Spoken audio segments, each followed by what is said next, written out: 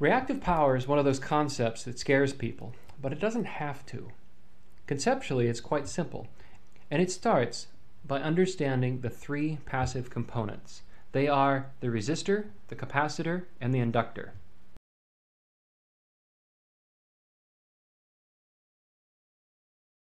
When you consider these components, realize that one of them is very different than the other two. And you may have guessed it, it's the resistor.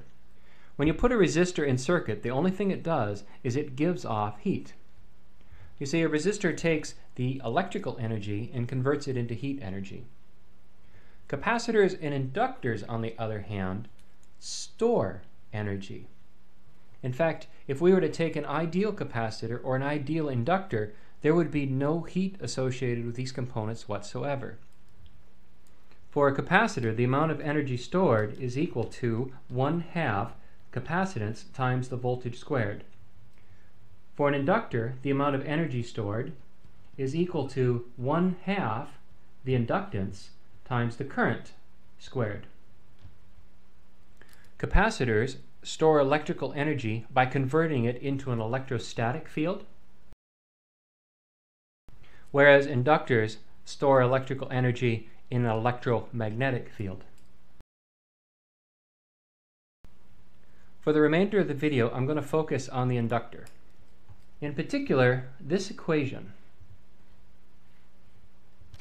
If you think about it, and you think about the conservation of energy, and you think about how energy flows from one system to another, you can see that time is implicit into this equation. You see, the amount of energy stored in an inductor or any other device must have time to accumulate. Let's draw a circuit and explore what this means. Let's start with a battery. And there's going to be a certain amount of resistance associated with that battery. Unfortunately, it's unavoidable. We'll add a switch. We'll add what's called an ammeter. And finally, we'll add the inductor itself.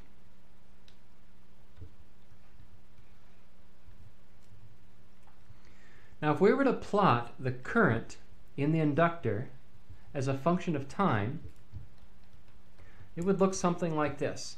At time 0, we close the switch. That puts us right here on our graph. We're assuming the inductor was initially uncharged. And as time marches along, the current in that inductor will increase. How did we know the current increased? Well, we know that back up here, because of this equation, that we can't have an instantaneous change in energy, therefore the current must also be slow to rise. In the circuit we've drawn, you will find that the current will limit itself. In fact, you could calculate that using Ohm's law if you wanted. You could say that the current is equal to the voltage on the battery divided by the resistance. This is the voltage on the battery, and this is the resistance.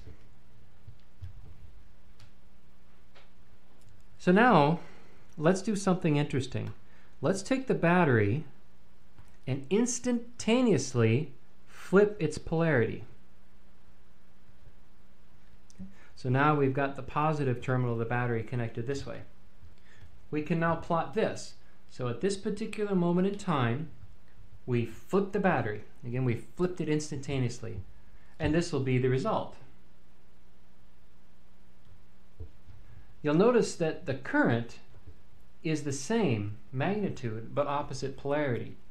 However, if we look at the energy equation up here, we'll see that current is squared. So in both cases, the amount of energy that's stored is the same. Now here's something you might not have noticed. When we had the battery in the original circuit, energy was stored in the inductor. When we reversed the battery, there's a moment in time right here. So let's highlight that in red. There's a moment in time right here where the current went to 0. In fact, we could say that if the current is 0, the energy is 0. So the inductor charged, it absorbed energy, and then the inductor returned the energy back to the circuit. And then as time continued on, the inductor once again charged, this time with a different polarity, but still charged nonetheless. And then if we were to flip the battery again, we would see a waveform like this, and once again the current would go to 0. So to summarize, from here to here the inductor was charging. From here to here the inductor returned its energy. From here to here the inductor was again charging, and then it returned the energy once again. There's one last step, and you might already know where I'm going with this. We're going to replace the battery with an alternating current voltage source. And when we do that, we're going to have this as the voltage being fed to our circuit. So we'll identify that with a V for voltage. From this equation up here, we know that current will be delayed. How far delayed? Well, we'll talk about it in another video, but it's 90 degrees. So the current waveform would look like this, with a 90-degree delay behind the voltage.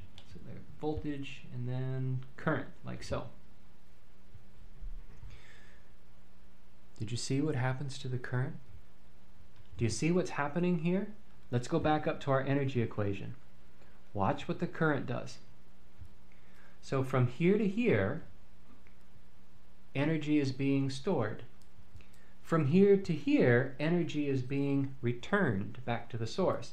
From here to here, energy is being absorbed, to be sure with the opposite polarity, but absorbed nonetheless. And from here to here, it's being returned. And that, my friends, is reactive power. You'll notice that that energy, that flow, hasn't done any work. There's no heat given off by the inductor. It hasn't done any physical work. It hasn't moved anything. It hasn't made any noise. It just sat there. That's what reactive power is. Now you might say, well, fine, okay, the power is imaginary. It doesn't matter. By the way, imaginary is a hint back to the trigonometry we'll use to describe this in later videos. But you might say it's an imaginary thing. It doesn't do any useful work. It's not needed. We can ignore it. That is definitely not true. Because while it didn't do any useful work, there was, once again, back to our equation up top here, there was a current flow. You had to provide the inductor with current.